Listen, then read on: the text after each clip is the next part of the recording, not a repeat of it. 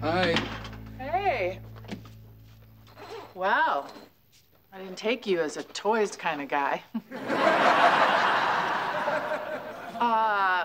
I've done some crazy things, but I don't need that much horsepower to make me happy.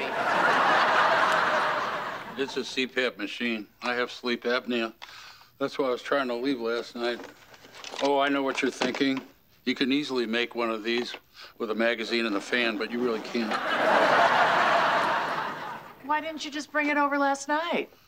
Because I didn't want you looking at me like I was somebody waiting to get their organs harvested. Dan, you're being ridiculous. No, I'm not. You're perfect. I got all kinds of stuff wrong with me. Well, I'm a little upset that you didn't trust me enough to tell me about your sleep machine sooner. If you're gonna keep things from me, then we're building our new relationship on lies. I gotta tell you, I feel like you're catfishing me. Just because I'm perfect doesn't mean that you should be insecure about your stuff.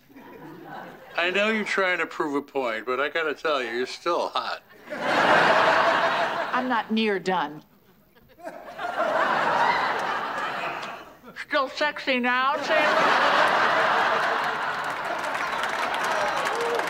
Still hot in my book. Look, we should not be ashamed of getting older. We've earned the right to fall apart. And the nice thing is, we can do it together. Yeah, funny thing is, until I look at myself in the mirror, I don't feel old. Me neither. And you have the eyebrows of a 30-year-old man. I toned it down, but you still noticed. I'm told it makes my eyes pop.